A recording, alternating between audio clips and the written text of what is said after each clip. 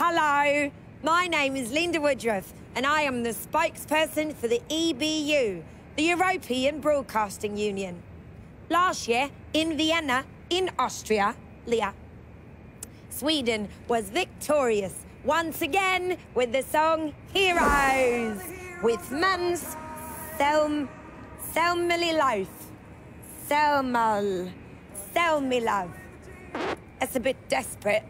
And he, Måns Zelmerlöw, and his little balloon boy brought the contest back to Sweden. Hello, welcome to Sweden. Hello. When the European artists arrive at Arlanda, they're greeted by some of the most famous Swedish people. Joel Cinnamon, the Robocock. Josephine, born in a bush. Björg, the Petter. Numi Rapace. Rapace. Numi Rapapa. I didn't know Gollum was Swedish. Ah, precious. Alicia Vikander's mother. Sweden is well known for the middle-aged white men, like him, Juicy Burger. Toodaloo. But what's most important to the Swedes is food, especially during the holidays.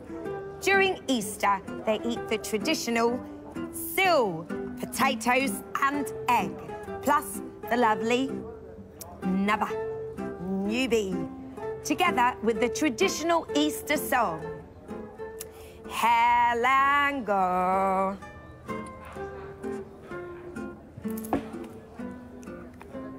Sing fa la la la. For Midsummer's Eve, it's time for the traditional sill, potatoes and egg, and the nubba. Together with the traditional midsummer song, Hellango.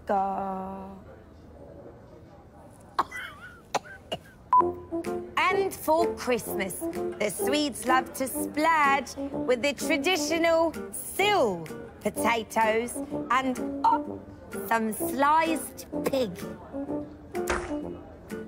And the nuba. And the traditional Swedish Christmas song. Bloody hell. Hellango!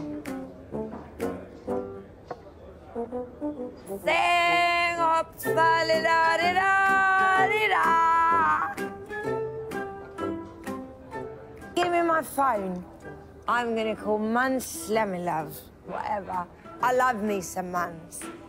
I want him to meet my friends. This is hope and this is glory.